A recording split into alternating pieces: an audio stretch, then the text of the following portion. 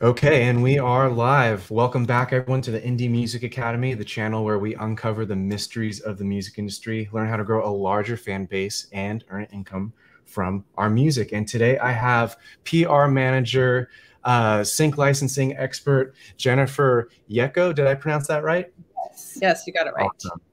So lucky to have her with us today. She's going to not only cover the basics of sync licensing, but also the 5 sync licensing avenues that you need to be aware of, how to approach and contact music supervisors. And we're also going to be taking your questions today, which makes it very special because we are live streaming. I want to encourage you to dive into the chat and just say a quick hello, drop your name. We always love knowing who's here with us by name. And this is your time to learn, your time to ask questions and interact. And with that, I would love to see you interact in the chat right now, just so we can know who our audience is today. So with that, I'm just going to turn it over to Jennifer really quick, just in case someone is meeting you for the first time. Can you just give a little, 2-3 minute background for what you do in Los Angeles in the music industry, just so we can catch people up who are meeting you for the first time? Sure, absolutely. So where do I start? I started out actually as an artist manager, managing bands, independent bands, shopping them for record deals. That was always very exciting, taking record label meetings. So that was my background. I've spent many years as an artist manager, still have a management company, although I haven't found anyone that's quite the next Taylor Swift yet, but I'm still looking. Yeah. And then through management, I got into doing music licensing. So that was, I mean, this is going to date me, but this is around 2000, 2001, 2003. So that was just kind of in its infancy of people getting their music license as independent artists. It wasn't really as common as it is back then as it is now. So I spent a lot of time as a manager pitching my artists, and then kind of people wanted other music. So I started licensing other artists' music. And then through doing that, I decided to spin off a separate PR company so that I could help other managers and other artists that maybe had representation do publicity. So mainly pitching like to film and TV, but obviously also doing some traditional press. So that's just kind of, I guess, my life in a nutshell without going into too much detail.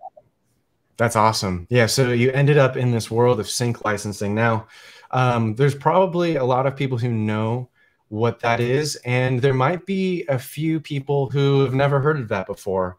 And so just to begin to catch people up, we won't spend too much time on this, but what exactly is music licensing, if no one's heard of that before? Sure. So I don't know if this will meet the legal definition, but basically music licensing is, well, actually there is a lot of legality to it, but basically, you know, when you're watching, whether it's your favorite Netflix show, your favorite, if you go to the movies and see a Marvel film, an ad, play a video game, watch a movie trailer in the theaters or online. Obviously, whenever there's music in any of those avenues, someone has to license that music and obtain the rights to place that song into a TV show, a film, a trailer, an ad.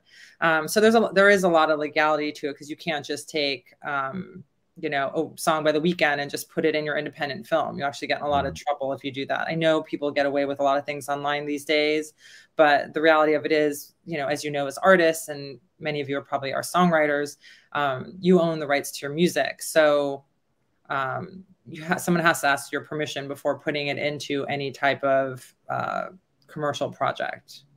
Right, that makes a ton of sense. And a lot of us, and by us, I mean the audience listening in, we're on YouTube right now, and we might be, we might be used to kind of the YouTube Wild West, where we can just use anything we want, and maybe our video will get taken down, maybe not. But outside of YouTube, in the real world of music and film and cinema and television, that can't happen at all. And there is a process. And so that's what sync licensing is. Now, before we move on to the next question, I just want to take a moment to recognize all the people watching. We got Miami in the building. How's it going? Roger Peterson in Orlando. Do you guys know each other? You live kind of close. Justin says, hey, Ryan. And hello, Jennifer. Hello from Brazil. Hello. Hey, y'all. Love it, love it. And hello, I'm from Barcelona, Spain. Hello from the Netherlands. Ohio represent. Wonderful. If you guys are just joining in, I just saw, you know, a fair amount of people just join in. Just to say hello. This is what I said earlier.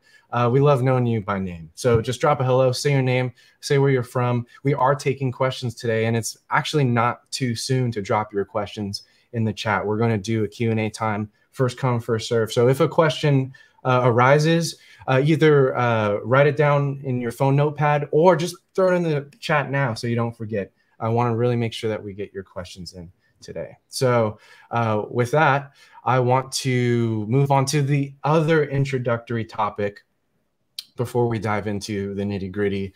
We talked about music licensing. Now, there are individuals who actually run the departments that choose the music for these television shows and these opportunities, basically, and they're called music supervisors. So I'd love for you to cover what is the definition of a music supervisor? Who are these people? Why do we talk about them all the time? Why are they important?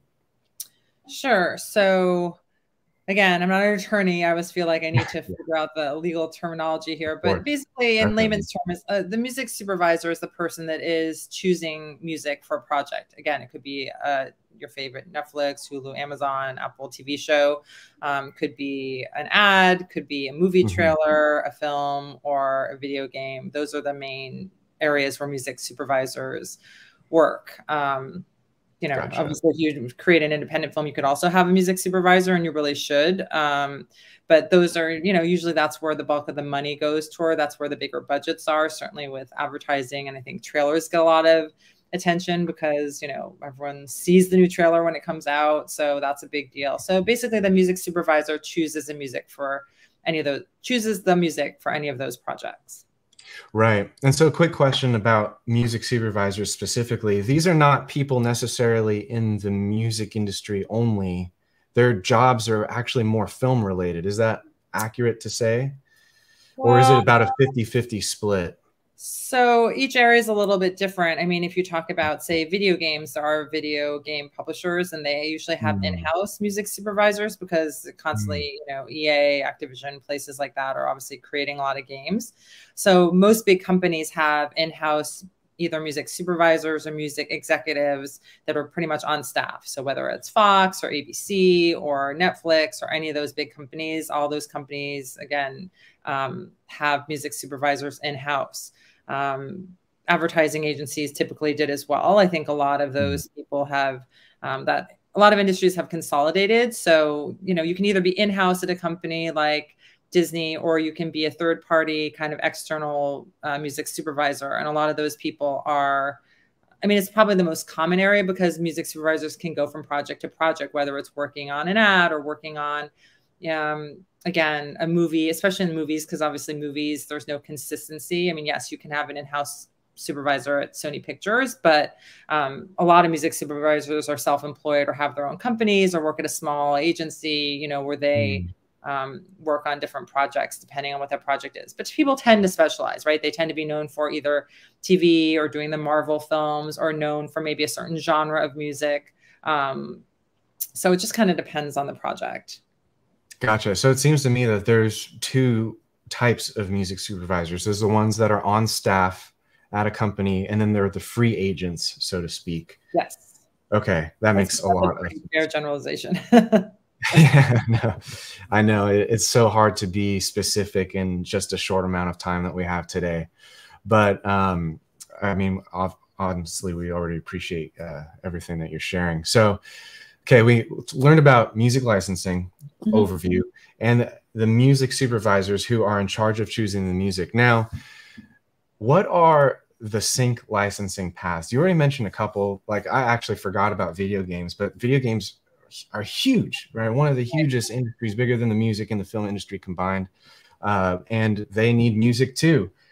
So what are the possibilities as an artist, as a songwriter? What are the lanes? What are the sync licensing paths?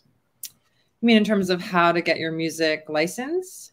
Well, just what are the avenues? What are the end places that your song can end up in? So we talked about television so far, video games and cinema, but there's a couple more. I think we mentioned trailers.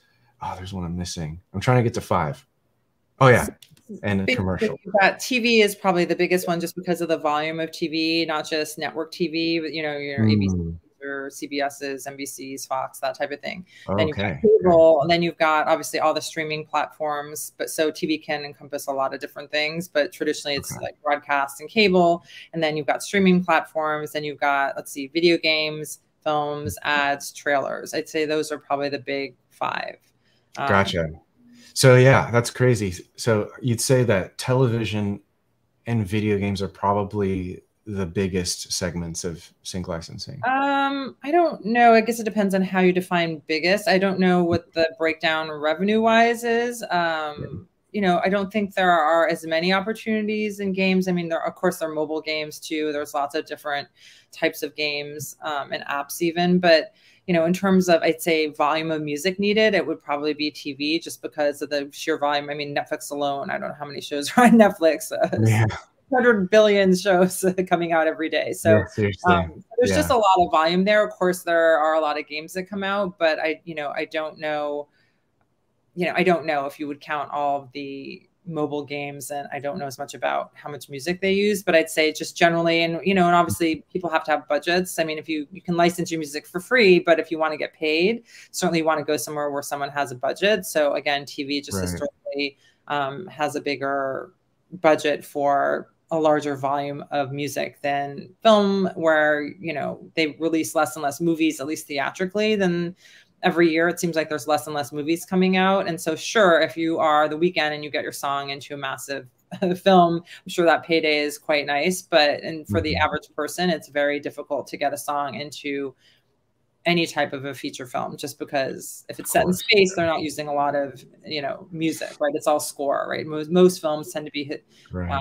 primarily score, which is instrumental music that a composer writes, like a Hans Zimmer or someone like that, Williams, or there's not as much source music unless it's just a heavy music oriented film. Right, like Guardians of the Galaxy or something like Sure. that. One in a million film is like that. Yeah. So television, because of the volume, because of the type of shows that are on television, definitely probably the most accessible for an average musician who's looking to get into sync licensing. I think that makes a lot of sense. Sure. And just because of also the time frame, because on a film, I mean, you can spend, months and years on a film, so they can choose many songs. They can listen to hundreds and thousands of songs and maybe still not find that perfect song, versus TV, where they're week to week, the deadlines are very short. So they can't be as particular about, okay, the song's good enough kind of to work. It's fine. Doesn't have to be perfect.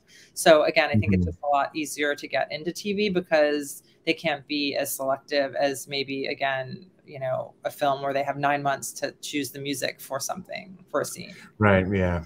That's huge too. Yeah. And then going back to mobile games, I mean, I don't think I've ever heard a real song in an app or, in a mobile game. And that seems to be mostly just work for hire stuff, right? The developer will just hire a composer or just get it off of some library. And so that's probably not a real opportunity there compared to television, right? It just depends if it's, if it's a very popular, if it's a very popular game with a big budget, then yes. But if it's something, and there are a lot of small app developers and that they're, creating games in a studio of maybe 10 people. So, I'm not as familiar with that. I don't usually pitch to those types of companies, but I'm sure that in a lot of those situations, yes, they're either having to write, have a composer write cues for the game. I'm not as familiar with the mobile side of things, but I'm guessing that a small app developer is not going to have the budget to license, a Taylor Swift song or, Olivia Rodrigo song. Right. Yeah. And actually, we should definitely talk about that really quick before we move into the next category. But the budgets involved that you just brought up, what is that?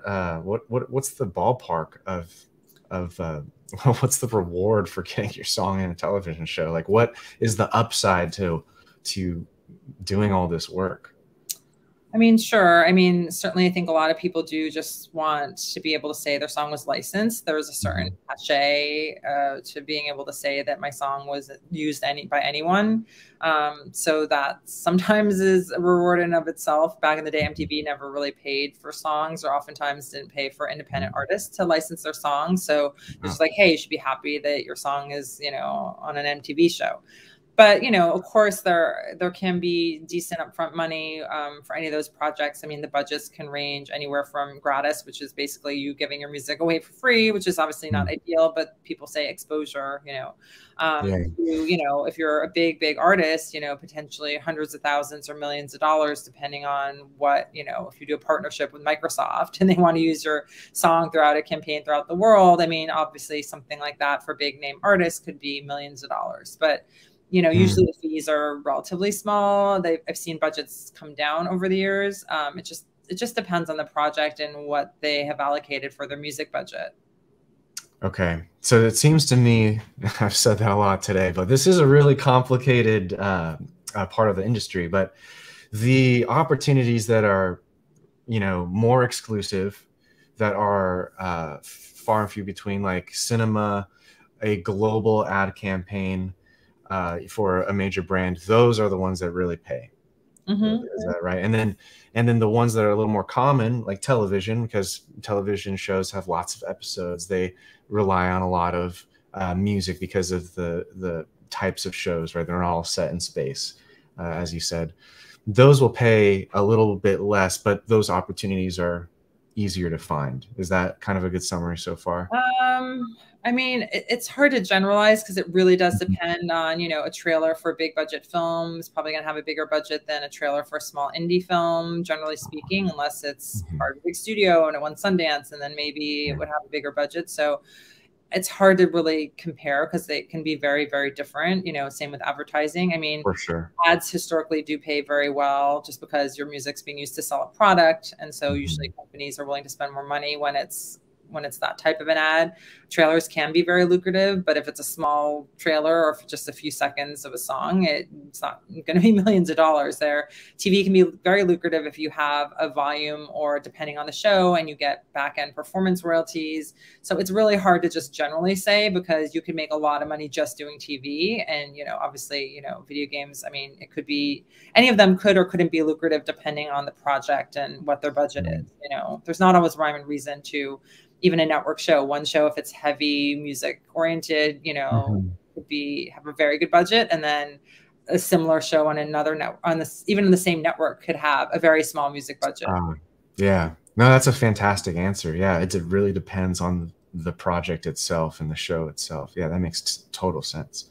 Yeah, like how important is music to that, game? How important is music to that film, to that, obviously, like you said, at Guardians of the Galaxy, where music is so integral to the entire film, then obviously you would probably allocate a lot bigger of a budget than, oh, we need a couple background source cues for this one scene where they're driving up a mountain in a, indie, small cable show. I mean, so it just depends. It just depends on the show and the network and what they've allocated for it.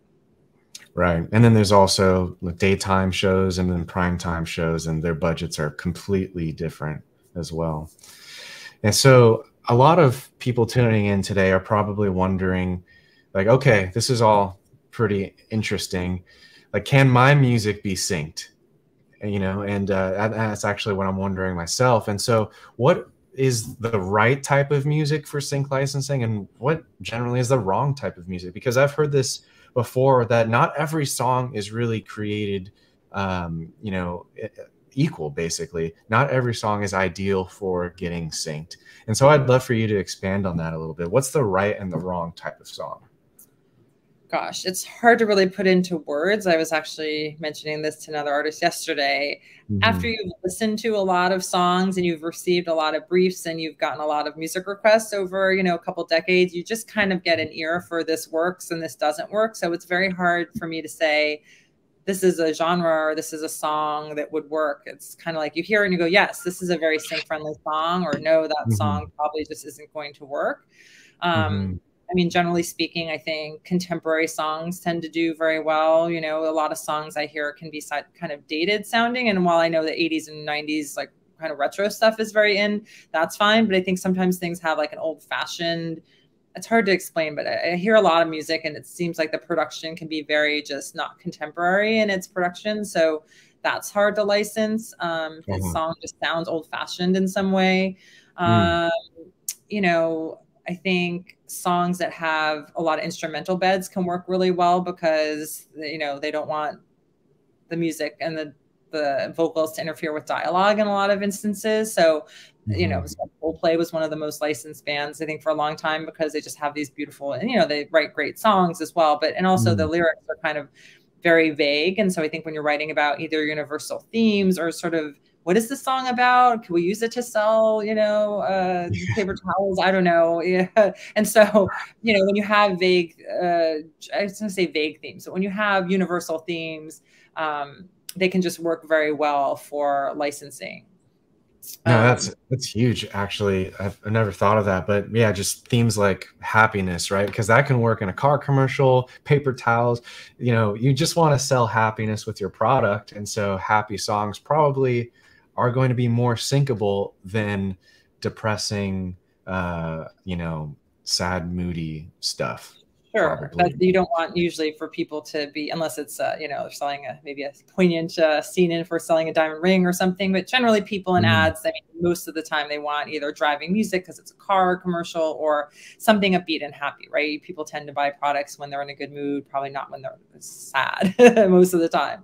So you know, I think that can work. But I think it's just, I think one way to tell is just, you know, pay attention to the music that's being used in your favorite Netflix shows. And, you know, I mean, I listen to the radio because I'm old, but like, you know, that is still a good barometer, I think, in terms of what's popular. So I think just listening to Spotify, I think can be good, but there's so many songs that I think might do well on Spotify that probably aren't going to get licensed. And so I think just, again, being in touch with, obviously, you know, and I haven't heard Olivia Rodrigo songs be licensed yet, but I'm sure they're out there. But I think just, if you want to know what kind of songs are getting licensed, watch TV, listen to the music and the ads on TV or in the ads that when you're streaming a show, listen to the music when you're watching a Netflix show, your favorite movie, you know, a trailer, just like pay attention to the music that's being used, and that'll give you some idea of what's licensable. Right. That's awesome. So good. So good. And man, we have a lot of people who just joined. So I just want to take a moment to say, just welcome. We're live. That's always something that someone asks, like, is this live? Can I type in the chat? Yes, you can. So we're going to do a Q&A time in just a little bit. We have one more topic that we just want to cover just so we have a nice spread on this topic before diving into your individual questions. But keep the questions coming. There's already a lot of great ones that we will cover. And if you just joined us, go ahead and say hi, type your name. We love knowing who's here with us live. And we're super lucky to have Jennifer here with us answering Seek licensing questions. And so with that, we talked a little bit about the right and the wrong music. That's probably an overgeneralization, but I want to ask about trailers really quick before we move on to the next topic, because I've seen trailers that have kind of a generic cinematic, just like orchestra hits and epicness and all that kind of stuff that does not have a song. And then there are the trailers that do use a song that everyone knows, but it's not quite the same. Like I think an example that I've seen recently was like a Nirvana song, but it wasn't, you know, the normal version. It was a very cinematic version of that. And so what's going on there? Does the studio just license the rights to the song and then just recreate it? And then what happens there for trailers? I mean, I think that trailers try to be pretty progressive in the music that they're using. You know, I don't know. There might be an instance where they say, yes, we want to redo a different version of a Nirvana song and put it in this trailer. Usually companies are usually behind that, where whether they're, you know, a music library or just a sync placement company or just a manager with their artists, where they'll say, hey, wouldn't it be cool if we took, it's very popular to take an upbeat song and turn it into a ballad, or take a ballad and maybe make an up-tempo rock version of it or something, because it's a recognizable song, but then it's a different take on it. So it's kind of breaking new ground in some ways, where it's familiar, so people will like it, but yet it's different, so it's new and fresh. So that just tends to be a trend of not just doing a cover song that sounds like the original, but something that's a very unique version of it. I think that's something that's been going on for many years now. And yes, you don't have to pay for the master license if you just cover somebody's song. They just have to pay for the publishing. Obviously, the publisher, whoever wrote that song or whoever owns the publishing, so it could be, Sony ATV or a different publishing company, but you can't just cover a song, right? If you want to get it placed, the publisher has to agree to license that version of the song. So you could cover a Coldplay song, but if their publisher doesn't approve it, you're not going to be able to license that song. So, like, for example, there's some artists that just historically don't license their music, for anyone. So if you cover that artist song, it'd probably be hard to clear it. I think that one was one. I mean, there's a whole list of them, I think, if you look online. So you just have to be aware of, if you've heard that song covered before, that's probably a good indication that it's licensable. But again, there are just some artists that, I'm assuming like a Taylor Swift would probably not want other versions of her songs out there because her brand is so iconic. So you just have to be aware of what artists are and what publishers are okay with their songs being covered. Gotcha. Yeah. And then there's the flip side of that too, where an artist can create their own version of a public domain song and hopefully get that synced. Like the example that I'm thinking of, there's a great artist here in Nashville named Mark Sibelia, and he covered This Land Is Your Land. And it got in a Jeep commercial for the Super Bowl. And obviously Jeep, it's like a perfect fit. And because that is in public domain, at least I'm assuming it is, and he created the master that was perfectly syncable, and he was rewarded as if he wrote the song. Pretty sure. Is that how it works? I mean, it's not that you get rewarded. I forget what the time limit is on that for public domain songs, but they tend to be older classics. I think after, don't quote me on this, but I think it's something like 70 years you can have a copyright on a song, or 100 years, something like that, then becomes public domain. But you can look it up and see. But it's not that the song becomes yours. It just means that then they don't have to go, like in my previous example, where you'd have to, if you want to cover a song by the Weeknd, you'd have to go to that publisher, or if they own their publishing, that artist, to make sure that, someone has to clear the master and publishing on any license. So if it's public domain, nobody has to clear the publishing. And since you're creating an original master, you can pretty much just create that. So it's a smart way to create music. But again, songs in the public domain aren't going to be the songs that historically get licensed a lot, because people want whatever the new hot songs, like, again, Olivia Rodrigo, I'm sure everybody wants to license her music now because it's so popular. So yes, it's a good way to do it, but you have to find a version of a public domain song and make it contemporary enough or interesting enough that someone would want to license it. Right. Yeah. Not very many opportunities there. Yeah. Yeah. Awesome. All right. One last question that I know everyone here is wondering. We talked about music supervisors, how they are the ones that choose the music that go into the television shows, into the films, into the ad campaigns. How do you start meeting music supervisors? Great question. I mean, I can tell you how I did it. I don't know how people do it when they're starting out now. Probably a lot of reaching out to people online, but I live in Los Angeles. So when I first kind of got into this business, there were a lot of different panels and events that you could go to. Obviously, you usually have to pay and sign up and go. I went to South by Southwest, there's CMJ, and there are all these different music conferences as well. But in LA, they would just put on these panels, and they'll usually have, 3 to 5 music supervisors. Sometimes it's a luncheon, sometimes it's just an event or a music conference. And so you'll just go and listen to the panel. And then afterwards you go up to people and, talk to them, see if you can get their business card or contact them on LinkedIn or something like that. But it's tough. I mean, I spent many, many, many years doing that. And so it is hard to develop those relationships with people. So I'm not sure what the best way to do it now is, because I know for most people, they don't want to be reached out to on Facebook or in certain social media, because unless it is just a business page for the company, people obviously want their Instagram or their, you know, Snap to probably be private. So they don't want to be hit up on Facebook for, you know, things like that. I don't know how people feel about LinkedIn. I mean, that's a little bit more professional, but I don't add, you know, musicians generally to my LinkedIn. So I mean, to me, it's like you should just maybe find the person and find their company and see if you can just email them. And that's usually the best way to go about it. Some people might tweet out contact information, but I would say probably just honestly a blind email or a random email is better than, you know, any other way that I can think of. I used to call people. I used to just pick up the phone and call.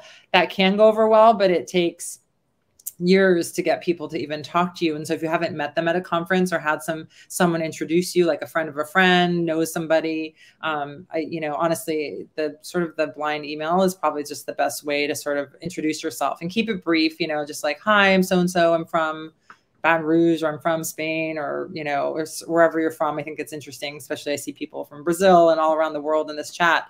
But, you know, mention maybe a little bit about yourself, keep it brief, you know, send links to your socials and just like a link to the music to check out, you know, like a disco or a SoundCloud or a Spotify link, but just keep it really, really brief, because you have to keep in mind that a music supervisor can get, I know at one point someone told me they got 1,000 emails a day, and this was a long time ago. So I don't even want to know how many emails people get. But just keep that in mind. You know, if you don't hear back from someone, they might be getting literally hundreds or thousands of emails a day or a week. There's just a lot of people doing this. So just be friendly, be genuine, be authentic. And again, just try to pick like your best, I'd say, few songs. Don't send them a link to everything you've ever written, or, you know, I don't know if everyone needs like the Snap, Insta, Facebook. Like, you don't, just try to keep it simple. Like, here's a link to my music. This is where I'm from. If you've had any other placements or anything that's been interesting that makes you maybe want to, oh, I have, you know, 300,000 followers on Spotify, or I have this many followers on Instagram, or this many streams,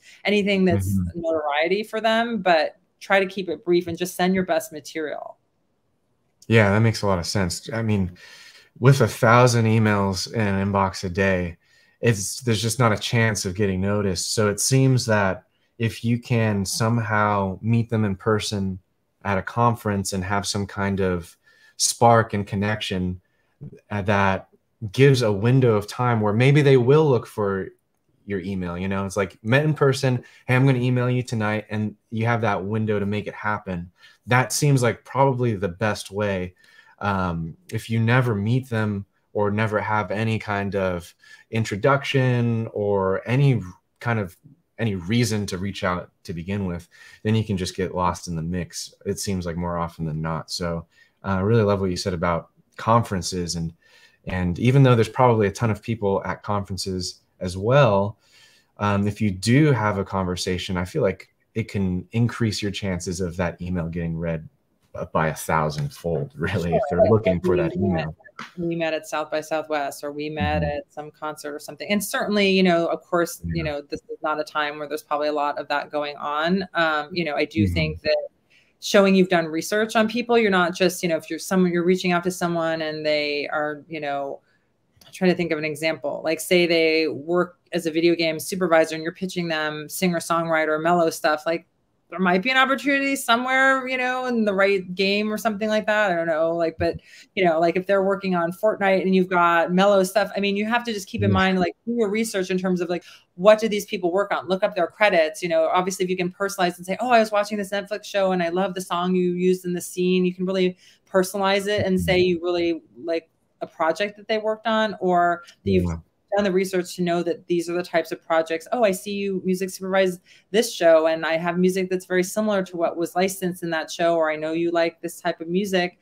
Just show that you've done your research on people. So because there's so many music supervisors, they work on so many different projects. And if you're sending something to someone that historically works on like Marvel films, but it's, you know, classical jazz, I mean, maybe there's an instance where they could use that, but, you know, you have to really research. You can look it up on IMDb and online. You can just see what types of projects someone has supervised to know that if it's the kind of music that you make, and see if that's oftentimes it's not. So just make sure you know, a blind submission is just a blind submission, but when you show you've actually researched somebody, that makes a big difference.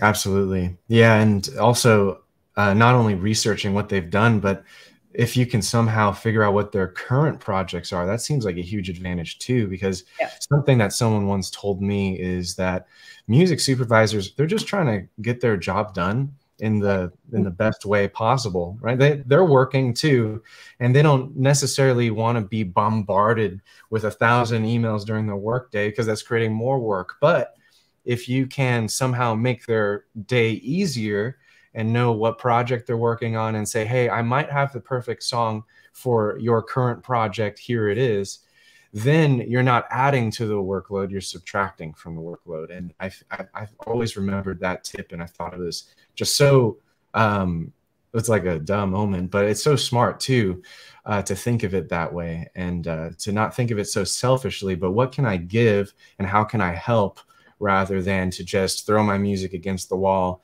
even if it's not a match. So that's something that I've been told, and hopefully that helps anyone listening in today. So with that being said, I'd love to shift into a Q&A time, if that's cool with you, Jennifer.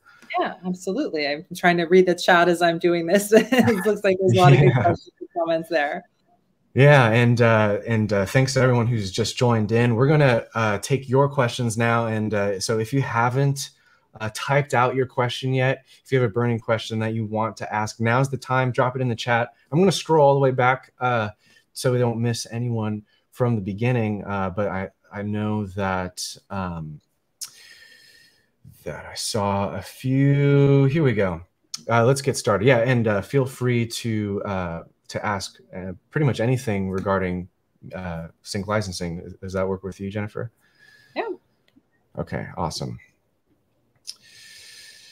Okay, so this is a great question about libraries. So I'm a singer and songwriter who also likes to compose instrumental film music, film soundtrack inspired.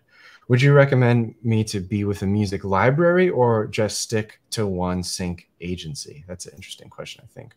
A great question. But we didn't really talk about music libraries. So for anyone that doesn't know, I guess you can think of a regular library, but music libraries basically are companies where they collect a lot of songs, and then they pitch those songs as a collective work. So oftentimes music libraries can be just more affordable music. So because they might just say, oh, I just need, again, something to play in the elevator of this one movie, or something to play in the background of this one scene. And so it's, you know, there's a lot of music libraries. They've been around for many decades. And I think that there's just been a massive proliferation of more music libraries. So yeah. It's a great question. It's kind of hard to answer. I think everyone's situation is different. I think there are some really good libraries out there that do really have time and believe in certain artists. I mean, I come from a different perspective where I've worked so closely with a small number of artists, being a manager where I'd have one client or 4 clients at a time. And so I was pitching them. And then even when I've had kind of my own music, not really a library, but just a list of artists that I would reach out to, it was always very small. I think my concern with music libraries is that A, there's so many of them, and B, there's so much music. And it could be, I mean, it could be someone that has, you know, a couple hundred artists. It could be a music library that has tens of thousands or hundreds of thousands of songs. And what is your chance of getting a song somewhere if you are literally even 10 songs among 300,000 songs? The odds are very slim that they're going to someone's going to fish out your song. That being said, over the years, I've heard from artists that have songs in libraries that their songs have been picked up for a major spot, for a Macy's ad or a big commercial or some cool opportunity. So it just depends. I'm personally not a fan of them, just because I feel like the chances of you just getting lost are very, very high. And oftentimes a lot of these libraries can be exclusive, and that means they're the only ones allowed to pitch and represent your music, which generally is probably not what you want to do. So of course, because I've been on the pitching side, I think it's much better if either you can pitch your own music or you can find someone, you know, that can pitch it for you. As opposed to putting into a library. It's kind of like buying a lottery ticket. You could win the lottery. Chances are you're not going to. You're probably better off going to college, getting a job, getting some skill, learning software engineering, you know, doing something that's a little bit more helpful to you than just hoping that you win the lottery. But people win the lottery. It's just not a good long-term plan, right? And so I would say Mhm. if you can have a sync agent that really believes in your music and not someone that just says, oh yeah, I believe in it, just to get you to sign something, and maybe try it out for a little period of time. Or again, if you give someone a shot, maybe give them 1 to 3 songs, maybe not your best songs, just give them a few in your catalog and see if they can do anything. And if they're able to get some interest, then you can maybe consider giving them more. But I just think it really depends on the library or the sync agent, because there's great libraries and there's libraries that are just too big or just not good at what they do. And then there's great sync agents and there's people that aren't so good. So again, you really just have to do your research and make sure that someone isn't just telling you, oh yeah, your music's great, and then you're not just dropped in with another 300,000 songs. Yeah, which is just as good as, I don't know, having it on a Dropbox, really, if it's never going to be seen.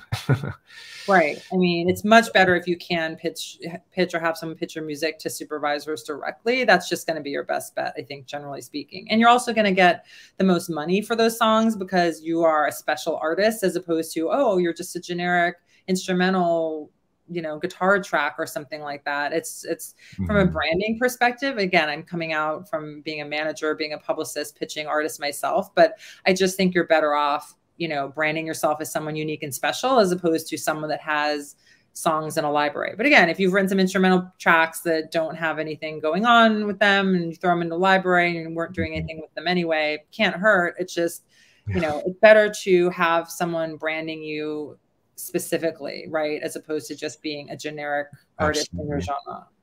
Absolutely. Yeah. Nuria Gonzalez says, thanks for answering the question. Great answer. Actually, this is a great segue to the next question. What do managers look for in artists before they manage them? Because you mentioned it's better to have some individual backing your music rather than being thrown into a library. So what would you say to an artist who's probably wondering the same thing? How do I get Jennifer's attention? Sure. If you want to email me, I can send you. I've written several articles about this. I think there are like 20 different things that I look for, but I would say, I mean, work ethic is basically one of the most important things. I think a lot of people rely, and I used to rely upon talent and great songs. And certainly I wouldn't manage someone without great songs. But the reality is, if you're a hard worker, even if your songs are just kind of okay right now, you'll make them better and eventually they'll get to be great and you'll become a successful artist.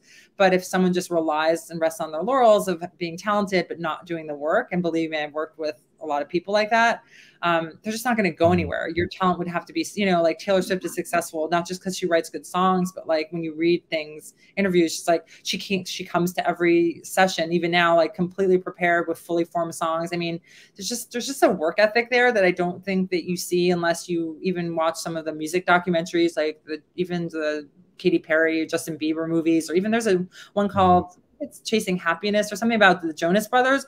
Yeah, I wasn't a fan of the Jonas Brothers, but that movie is an amazing movie. Like that first documentary they did, I think there's 2 out, but the first one particularly shows the work ethic and how many times they were turned down and how broke they were and how they were helping support their parents. I mean, the work ethic of artists, even though you may or may not like them, if you really dig deep down into how they got to where they are, yeah, maybe they had some advantages, but they have worked so hard. So I think the work ethic is, to me, really the most and almost the only important thing. Yeah, I mean, if you can't sing, it's a problem, right? A lot of people think they can really sing. And it's like, you look at the Beatles, or you look at, my favorite band, Keane, it's like the lead singer, the keyboardist, like writes all the basically is the main songwriter, but he's not a great singer. So then he has someone else sing the song. So I think you have to know your strengths as an artist and realize maybe you're a great songwriter, but maybe you don't sound like, name your favorite artist. I mean, maybe you don't have the vocals of a big hit artist, but maybe you can find a singer to sing your song. So I think it's recognizing where your talents are. If you really are a singer, or if you really are a songwriter, or if you're really a producer. I knew another guy, he was in a band, very talented, but his strength was producing. And he went on to become a very successful music producer for big artists. Unfortunately, his music career never took off in terms of his own band. So I think you just have to be willing to maybe recognize that your strengths maybe it's in management, maybe it's being an agent or doing online social media promotions, but, really hone in on what your strengths are, because it's hard to be the songwriter, the singer, the music producer, the manager, you know, It but is. you have a better head for business, you know? So just be honest with yourself and really be honest about where your strengths lie and hone in on those. But yeah, work ethic is like absolutely number one. That's a great answer. And I just saw they also said thank you in the chat. That they really appreciate the time. Sure. Okay, next question. And this question came up a few times. So I'm going to group a bunch together because a lot of you asked this. But what are some of your favorite sync companies? And it seems that a lot of the audience is outside the US, or maybe even a company that does international work, an international agency. Honestly, you know, I don't really know if I can name favorite sync companies. I mean, I've pitched music myself, so of course I would say myself, but you know, I'd say again, it's just about doing your research. And, you know, even with me, I mean, most of my contacts are in the US, so I don't do a lot internationally. So unfortunately, I can't answer the question in terms of who has the best international reach. I would say, you know, just do your research and, you know, do as much Googling as you can about companies. And if you know someone that's look at maybe an artist that's getting a lot of placements and see who represents them. Again, Great. oftentimes, even with the best sync agent, you're only as good as your musician. So I'm only as good as you. A sync agent's company is only as good as the music that's being provided to them. So, you know, if you gave me like a hit artist or a good artist, like I could open up every single door, and I have, but you know, I know all the right people. But if you give me music that isn't placeable, it doesn't matter who I know, I'm not going to be able to license it. So again, you can look at where songs are getting, you know, if you see an artist that's doing well, who represents them, maybe that's one way to find out, especially if they're independent and they've had some success with the licensing side. But, you know, I think it's just about doing research and making sure you're not just signing up with the company because they said you're great. It's like, oh, do they really have a good reputation?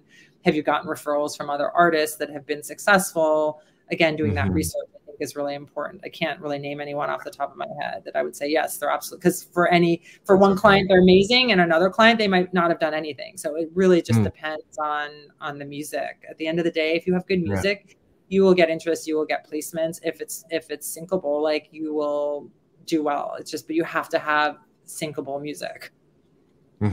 This is a really similar question, spinoff almost. Are there free sites where music supervisors list the type of music and songs they're looking for? Are there sites that make you pay to submit to music supervisors? Are those legit? What can you say? I mean, it's hard to say without knowing which sites you're talking about. I think that music supervisors generally don't list what they're looking for because a lot of times it can be confidential. I mean, like I did a tip sheet and still have done a tip sheet for many, many years, but it's a small list that it goes out to. So, you know, usually artists I was managing or artists that were kind of participating in that. So yeah, I would say generally most music supervisors aren't going to list that because they already have their resources. They can go to major and independent record labels, major and independent publishers. They are already in touch with, you know, managers and artists themselves and music libraries and companies that they like. So I would say, you know, if anything, maybe if you can get in touch with a music supervisor, ask them if they work with any sync agents that they like, and then maybe that's one place to start. But it's really hard to say in terms of the legitimacy of other tip sheets. I mean, I know mine was real, but I can't speak to, I think there are some very real tip sheets, but I'm sure the ones that aren't, you again have to do your research. But again, you're kind of in that mode again of being one of, whether it's 20 other songs that are being pitched or 200 or 2,000 other songs. There's just a lot of people out there doing it. So anything you can do to develop relationships directly, like I've spent, you know, almost 2 decades at this point establishing those relationships. And so it's just hard to kind of come into that newly. So I would say, you know, they can be good, but you'd have to research them. And I'd say generally speaking, it's just, then you're, even if they like your song and forward it, you are then one song of, you know, however many. I met with an agency in New York years ago, and they said to me, I pitched them, you know, oh, we need the song for this ad. I had the brief. It was confidential, but I looked at it and I sent them a song that I thought was a really, really good fit for this commercial. I went to his office and he's like, see all these other songs. And he just scrolled. It was like pages in iTunes of pages, and pages of songs. He's like, you need 10 more like this to even stand a chance at it. So while it's not about, it should be about quality over quantity. But again, your songs are up against every artist signed to every major label, every major publisher, every indie label, every indie publisher, and everyone basically, you know, that 60,000 songs being uploaded to Spotify every day. There's a lot of competition out there. So your music has to be not just good or great, it has to be pretty amazing, you know, to work. And then of course, you know, they just have other opportunities. And if they can license like a Lizzo song or a Weekend song for a commercial, they're probably going to, because it has name recognition. So you're up against that aspect of it. So it's just about, I think, the product at the end of the day. If you write incredible songs, then you will have a lot more opportunities, but the music has to be just as great as you can make it. I mean, that's the best, most important part. Who's representing you? I mean, yeah, legitimate people that have good contacts, but at the end of the day, you can only do so much with those contacts. You have to have great music. It has to be pretty phenomenal to get licensed. It's very competitive. You know, you need a TV show, and there might be only like 1 or 2 source cues where they're like playing the radio somewhere, or they're in a scene where they even need music. So you are literally up against, you know, the Rolling Stones, or, you know, Olivia Rodrigo, or name any artist. I mean, you're literally up against, you know, Machine Gun Kelly. I mean, it's they oftentimes will and can license big artists still. So it's very difficult. So I would say you just have to make your music as good as you can make it. That's fantastic advice. And honestly, it's the truth, even though it might be an uncomfortable truth. You have to just play your best hand all the time, whether it's sync licensing, trying to land a manager, land a label deal, whatever it is. I mean, there's no way around the truth that your music needs to be fantastic. So I'm so glad that you just said it without just cutting corners and saying it how it is, you know. We have a lot more questions. I'm going to actually ring the 10-minute warning bell, because I like to keep these things to a crisp hour, as to not waste our guests' time, which is so valuable. And already I know so many are so thankful for you spending time with us today. So thank you once again. And before we jump into the final few questions, get them in the chat if you have one in your mind and you need to get it down. But real quick, I just want to bring your attention to a few things that are going on at the Indie Music Academy. For one, if you're a fan of this channel and if this live stream has helped you in any way, I just want to encourage you to hit the subscribe button and the notification bell so you never miss another live stream like this one. All we want to do is just bring information and value to help you with your music career. So if you're not subscribed yet, go ahead and click that button. It really helps the channel. And then also, I want to bring your attention to the free marketing workshop that is in the description of this video. The marketing workshop is designed to give you free, actionable help regarding marketing your music as an independent musician. So this is a 3-video workshop where I talk about just kind of the first steps that you should do as an artist to begin thinking about your marketing plan. If you're working on marketing for the first time, it's going to be a great first step. And if you've been marketing your music for a while, just remember that this is an ever-evolving industry. And so it would be good to also refresh on the latest trends and strategies. So that link is in the description below. I also have a link to my 80/20 music business crash course, which is a 30-day, or I should say 4-week course where every single day I give you a lesson and action steps on how to get your music career set up from the very beginning. So if you're interested in that, that link is also in the description below. Wow, I did that mostly without mistakes. We're going to get back to your questions. Get them in the chat. We have just a few minutes left, but I want to make sure that we try to get as many questions as possible. So let's bring up the next one. Try to do a flash round. I can try to be brief. That's right. Let's do it. Let's do it. Thanks for all the comments. I'm reading all the comments. So thanks for all the comments there. Oh, yeah. Yeah. Thanks for being so engaged today. It really just makes our time more fun as presenters. Okay. One more question. Do I need to get work for hire agreements going from the dozens of musicians on my songs if I want to pitch for sync? That's a great question, I think. I mean, yes. I mean, ideally, yes. I mean, chances are, hopefully, people won't do something shady, but absolutely, someone, you know, I've been in that situation managing artists where someone's like, but I played drums on that track and shouldn't I get a cut of it, even though I didn't write any of the song? I mean, yes, absolutely. If you are not in a band where you have a band agreement, and if you're in a band, you should definitely have a band agreement, but absolutely have, you know, work for hire agreements. That way that's very clear that you pay, especially if you've paid the people, you know, because then you've already outlaid the money there. But yes, you absolutely need to get work for hire agreements so that if you do get that placement, when you do get that placement, you don't have to worry about someone coming back and saying, wait, you told me I could have 10% of the song, or I own half the song, or you definitely need work for hire agreements. So yes. Yeah. That's so wise. Yeah. Great question. Just a quick spin-off question. If there's an artist on a budget, maybe they had their friends collaborate. Is it is it ethical or standard to write up a work for hire agreement where the payment is like $0 or Domino's Pizza, or I'll help you with your song? What does that look like if there is no cash exchange? Well, I'm not an attorney, but again, I keep mentioning that because so much of music licensing is doing legal clearance. So it's like everyone's a paralegal or an attorney in many ways when they're a music supervisor, because it's all about rights to songs. So there has to be some type of exchange. You can't have a contract. There has to be some consideration. So you can't say you did this in exchange for $0. It has to be in exchange for $1. That's why you'll see those contracts that say $1, or I guess you could do it as a pizza. I'm not really sure. You have to ask the attorney about the pizza. Better to give them $1 than say, well, I only got a pizza. I wasn't paid as anything. So, but some consideration, some exchange has to be made. So usually that's why a contract can say $1. But yeah, I mean, I would say either that or, you know, something on the back end. You can always say, okay, you know, I don't have money to pay you right now. I can pay you $1 if you're okay with $1.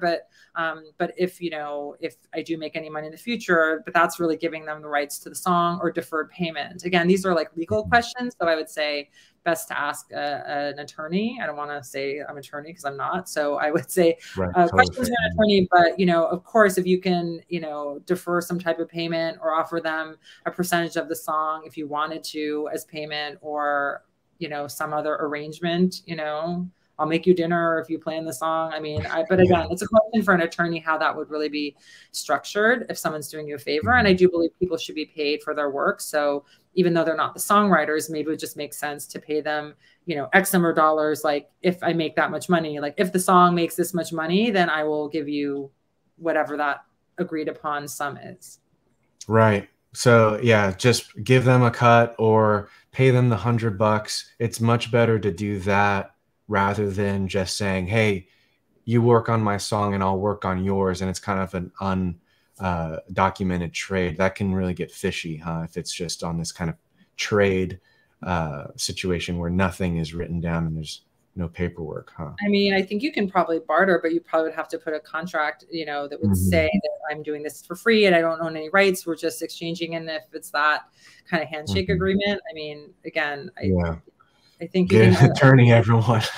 Yeah, exactly. I'm like, I didn't go to law school, so questions for an attorney for sure. Yeah. Okay.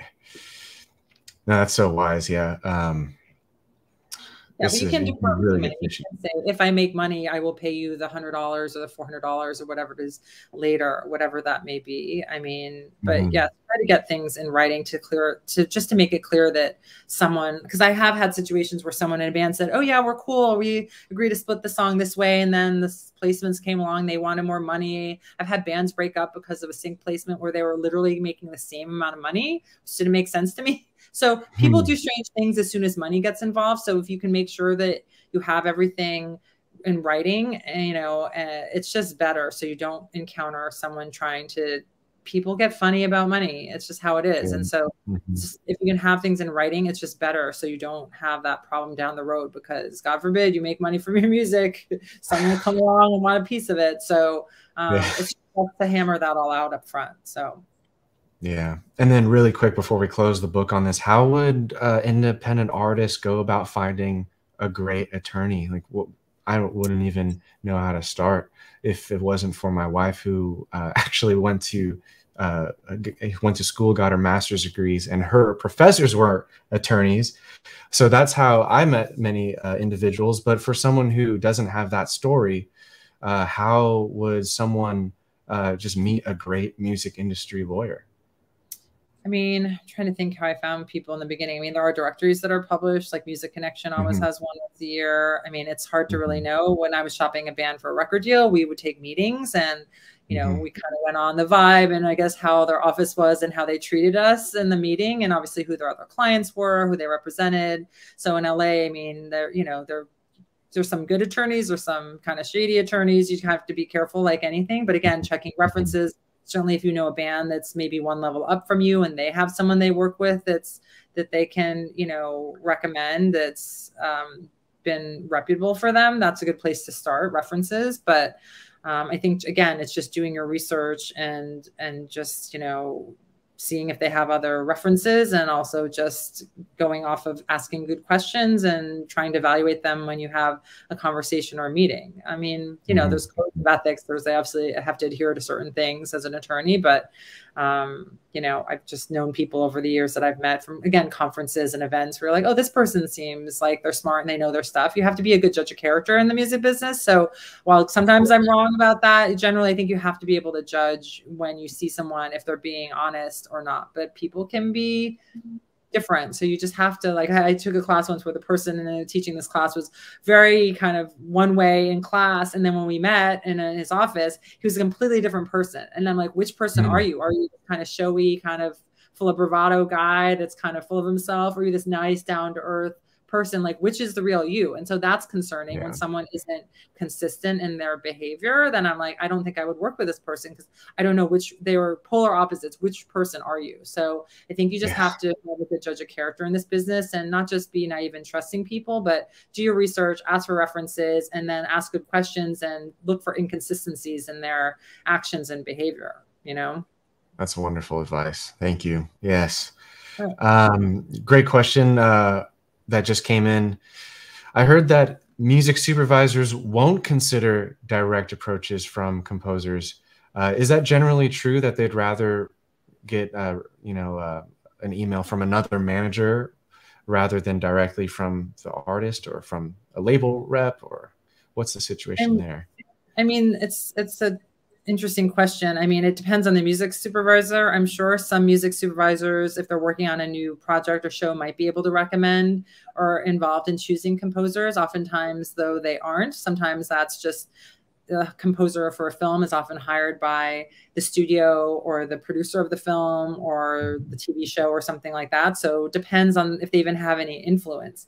Again, some music supervisors will accept unsolicited material. Many of them probably won't. They've gone to a level where they don't have time or don't want to go dealing with artists when they can deal with people like me, third party, you know, music sync agents, things of that nature. So I think that's kind of a gross generalization to say that they won't accept direct approaches, because yes, you can't approach a label without a manager, but are there workarounds to that? Probably, you know. Right. Yeah. You're at the going end of the day, they will talk to you if you don't have a manager, but it's certainly better to have one. So I think it just depends. If you're getting pushback, you know, it's just tough because I've represented composers over the years, and it is very difficult because you are literally, I mean, I've sat in meetings with the heads of music at studios and saying, yeah, and for our next film, we're going to hire Hans Zimmer. So I'd love to consider your composer, but, you know, we have a certain amount of budget. We have all these investors, you know, you can't just kind of it's hard to get into, I think it's much easier to get a song license than it is to get a job as a composer. You know, oftentimes that's a very competitive world, and there's a lot of people graduating from great programs all around the world that move to LA or that are working in it. And there's only so many, of course, there's a lot of Netflix shows now, but there's only so many projects that need composers too. And so it's very competitive. So I wouldn't say that they don't accept direct approaches. It just depends. But keep in mind that a lot of music supervisors have no influence on what composer gets hired for a show. An independent film, maybe, but again, chances are if the person went to film school, they have 30 friends that are music composers, right? That, or, you know, or musicians now, of course, now bands, you know, big artists that obviously like the Trent Reznors of the world, obviously big artists are composers now too. So you're up against musicians that have all turned to composing as another way to make money. Music editors, my friend's a music editor, now he's composed music for one of his shows, just one episode, but still, I mean, it's very competitive. So I would just say, make sure you're reaching out to the right person. I think you're probably more likely to get traction from an independent film production company or a director, producer, up and coming, if you could find the next, I don't know, Steven Spielberg before he's Steven Spielberg and get in as his composer. That's what you want, Martin Scorsese, like, I think, his music editor, they went to film school together, or no, his film editor. And so they've been working together now for films since film school. So obviously if you can get in with people before they become known, at film festivals or, in film school, or reaching out to those people that are just starting their careers, like that's a much better, I think, avenue, at least on the film side, and probably even on the TV and other side. Music supervisors just may or may not have a lot of influence. And even if they do, they already have so many people. So unless that music supervisor is brand new and it's like your best friend from college, it's just really difficult. So I would say look at other avenues. You can definitely try music supervisors because some of them do have influence, but definitely try other avenues besides them, because I think they have a small amount of influence even when they are involved in that process. Yeah, that's so good. At the end of the day, they're all just people who have friends, and it's about building relationships. I worked for, I can't say the celebrity, but I had a celebrity that I worked for when I was just starting out in this business. And, she was a famous actress, but who, we had stacks of screenplays, right? This is when I thought I wanted to work in film. And so stacks, like bookshelves full of screenplays. Whose script, we got calls from agents all day long. Whose script got read first, not the agent from, CAA or UTA or any of the big talent agencies. It was the next door neighbor, because she was going to run into him on a walk or something. He's like, what about my screenplay? What'd you think? So be the next door neighbor to someone that's doing something, because, even, and they wound up passing on it, but at the end of the day, but still, that's something like who you know. Read. Yeah. Is you want to maintain a good relationship. Yeah, I gave it to the head of development. Sorry, it wasn't really what we're looking for. That's how things get read, not just the agents calling with big, three-letter initials behind their name. It was literally her next door neighbor. So keep that in mind. It's all who you know. Move next door to somebody. That's my best piece of advice for life in the music business. Yeah, that's funny. Yeah, make friends. That's been pretty much the recurring theme over every one of these streams. Yeah, I don't think it could be reinforced enough that you just need to become friends with people, be excellent at your craft, meet people, be an amazing person, a friendly person, outgoing, and people just want to work with their friends. They want to work with the people that they enjoy and like, because we all know what it's like working with that jerk that is not enjoyable, and the days are super long. So that is kind of the theme of the music industry, of every industry, honestly. So with that, we are actually out of time, the fastest hour ever. Thank you, Jennifer, so much for giving your wisdom, your advice on this topic. I know that everyone enjoyed it. We have so many thank you notes in the chat. Christopher says it's been very helpful. Thank you both. We got thanks for the great interview. Thank you from another Jennifer, and thanks Jennifer from Jennifer. And it's just awesome time. I just want to remind everyone who is still watching to join the free marketing workshop below. That's a free gift for you, just as a subscriber to the Indie Music Academy. And if you're not yet a subscriber, you can start now. Oh, wow, I didn't know I can put double notifications. That's awesome. Not intentional. Click the subscribe button and the notification bell so you never miss another video from the Indie Music Academy. All we want to do is just bring music industry tips and help you with your music. And so hitting subscribe helps the channel in one of the most easy and fun ways. So with that, everyone, just please just drop a warm and loud thank you to Jennifer. She's been so awesome, and we definitely want to have amazing guests like her in the future. So say thanks, show your appreciation. We're glad that you're here, and with that, we are going to end this stream. Stay tuned for the future streams on the channel, and make sure you hit the subscribe button. So thank you again, Jennifer, for your time. I really appreciate it personally as well. So with that, everyone, best of luck with your music, and we'll see you in a future video on this channel. Take care. Hi, everybody.